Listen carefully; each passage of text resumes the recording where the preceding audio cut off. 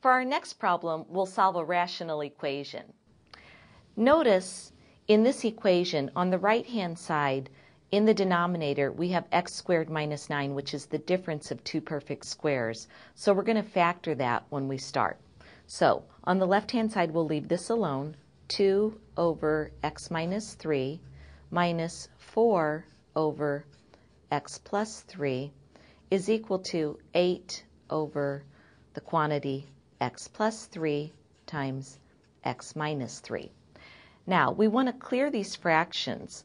So in order to do that, we can multiply both sides of this equation through by what the least common multiple of the denominators would be. And in this case, it would be x plus 3 times x minus 3. But before we do that, since this is a rational equation, we want to make sure we take a look at the restricted values and determine any values that we cannot let x equal. In this case, we cannot let x equal positive 3 or negative 3, because if we let x equal positive 3, in our first fraction, 3 minus 3 would give us 0 in the denominator, and we cannot divide by 0. And here in the second fraction, if we substitute negative 3 for x, that would again give us 0 in the denominator.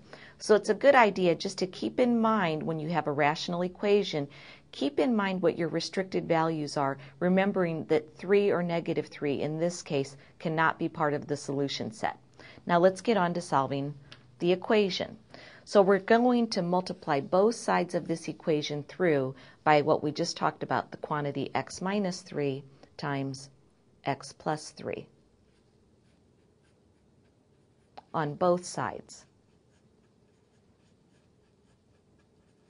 And when we do that, we're going to have x minus 3 times x plus 3 times 2 over x minus 3.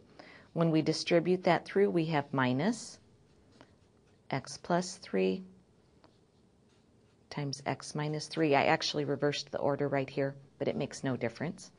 Times 4 over x plus 3 equals, on the right-hand side, 8 times the quantity x minus 3, x plus 3 over x plus 3 times x minus 3.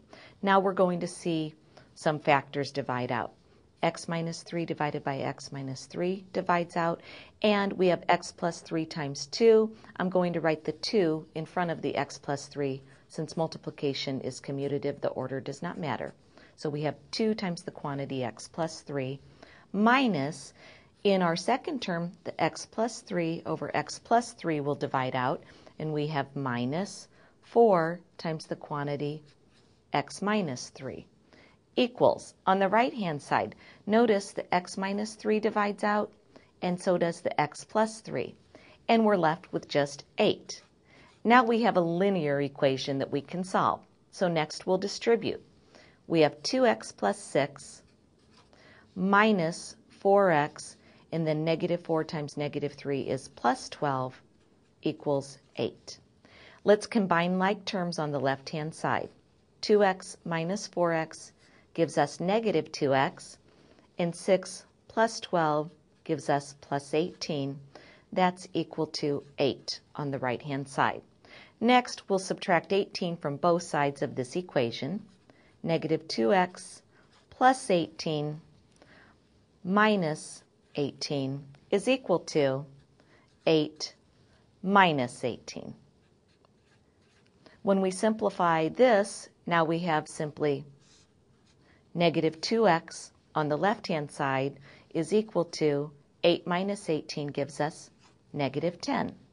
Our last step is to divide both sides by negative 2, and we're left with our solution. X is equal to positive 5. Now notice that this solution, x equals 5, is not part of our restricted values that we talked about in the beginning. So our solution set is x is equal to 5.